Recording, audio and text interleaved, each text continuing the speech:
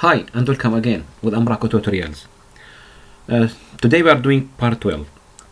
So today what we are going to talk about, as I said in the previous video, we are trying to pick something new to talk about it. So today I have choose Umbraco forums to talk about it, and this video will give introduction about Umbraco forums and how it's useful to use it for the editor, and yeah, it will be more for editors, and we'll see how to install it, and we'll try to show you the benefit of this forums. So firstly, let's go to Umbraco forums website, so to see what they are saying there. So what I want to mention is how it's easy and how it's useful to use it. This is the most important things for me. So what they said here, and they talk about the multi-steps. This is something nice for me too. If you go here, they have nice interfaces and it's customized. You can change the theme for that. I'll show you how to do this stuff. Also, there is something called workflow. It's something very useful. So when you submit your form, you have many steps after that you can do through the workflow. We'll see that too. So how to export your data, and you can export it, you can store it, you can publish straight away to your website, to the front. It depends how you want it. So that's in very briefly what's Umbraco forums. And sure, it's paid, it's not free, but I think for this price it's worth to try it.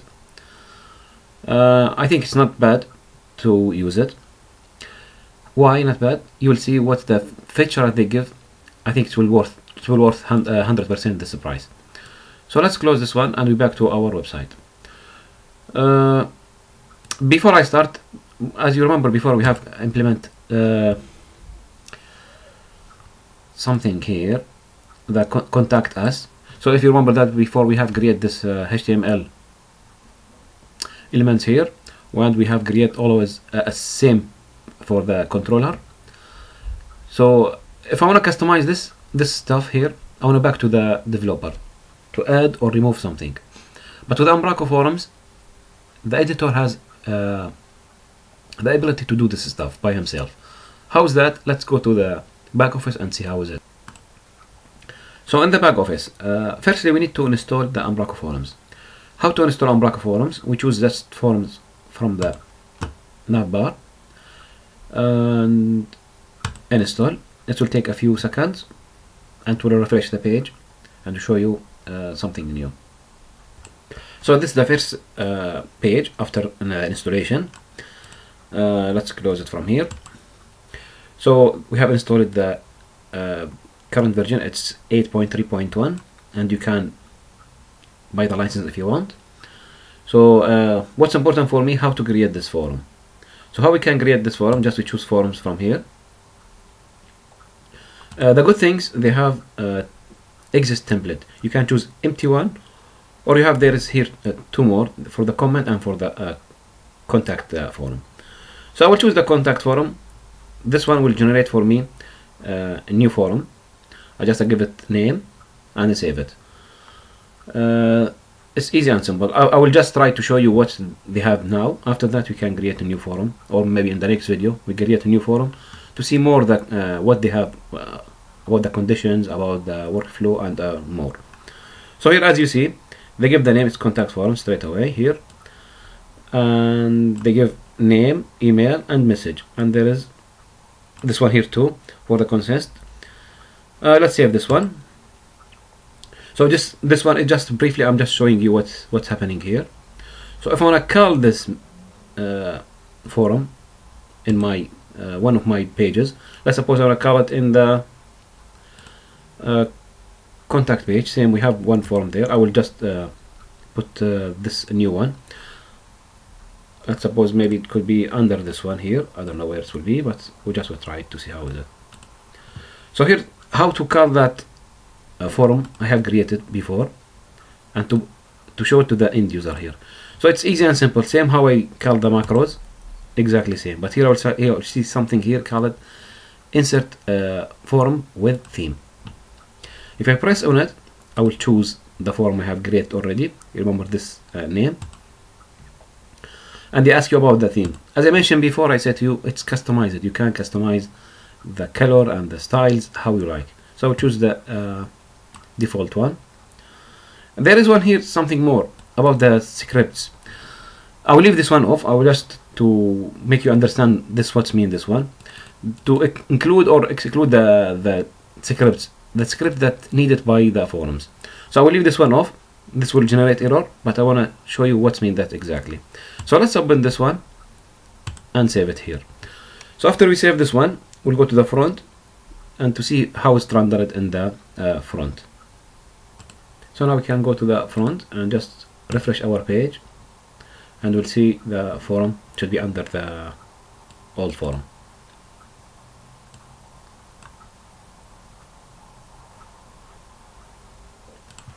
Here we are. So this is the old forum, and if you go down, scroll more down, you will find the new forum, and you'll see here this message. We'll talk about it.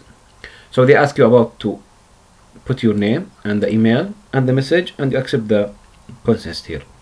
So what about this message here? This means there is a few required library by the forums. You need to include it. So if you press on this link here, and we'll see what they mean with this one. So this man is just preparing your front. Preparing your front mean there is a few library, you should include it in your website. So you have two solutions. First one, you copy this stuff and paste it in the layout. The layout mean, let's show you very fast here. So just you work to the layout and put it in this layout here. Or this is the first solution. Second solution, you can insert it in the forums. So how we insert that in the forum?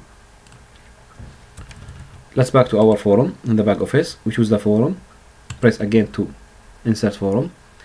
We are in the same forum now, just we need to edit it. So I can say excludes scripts. If I submit this one now and I save it, it will be fine. It will be added automatically, this the required libraries. But I prefer to add this one in case if someone he don't know how to use that stuff, or he included or not included. So I think the best way is to copy this JavaScript library and include it in your layout. It will be easier and better for the editor. So if you back again here one more time, refresh our page. Yeah, that's great. Now we don't have that message, so I can test it. You can write an email, write your message, accept this one. If you press submit, this will submit your data to the database and will say to you has been submitted. So the second thing is we need to know where this data goes, or how I can get this data. Let's confirm this one. Yeah, they said to you thank you. That's just styling. As I said to you, you can change the style how you like. So let's back to our back office. So I want to know where is that data. When someone submit data, so that data it will goes under the same form I have created to entries. In the entries I can see everything has been submitted. Let's try one very fast here one more time. So let's refresh the page and reload it. I will see if I press on this one now here, I will see everything has been submitted by the user. So we can confirm it one more time.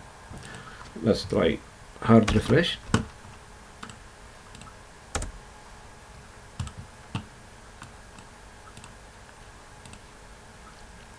So I will choose the name and the email and write test, accept this one and submit it.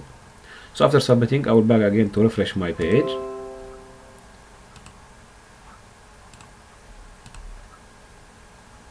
So I will see my new data here. Oh, 3 times pasted here, no problems. Alright, if I press on this one, I'll find everything here. So this one is very briefly. We talked today about the forums. I don't want to talk too much about it today. I just this one introduction and how you install it and how it's useful. In the next videos I will show you more about the how to create a new one and put and insert the which element we need, depending on the data type we need it, and I can show you how to do the workflow. And what's more, yeah, I can show you how to use the conditions. So we have I think we have a good plan for the next video, and maybe if we have more time I will show you how to create let's suppose a new document type, if a new data type. If we don't have something here, you need to customize something, you need to add something new. If something here you need it, it's not exist. Let's suppose here they have reCAPTCHA 2. If you need to create reCAPTCHA 3, how to add it to this list. This one maybe it will be planned for the third video of this series. So I will end this video now. I'll see you in the next video. Bye bye.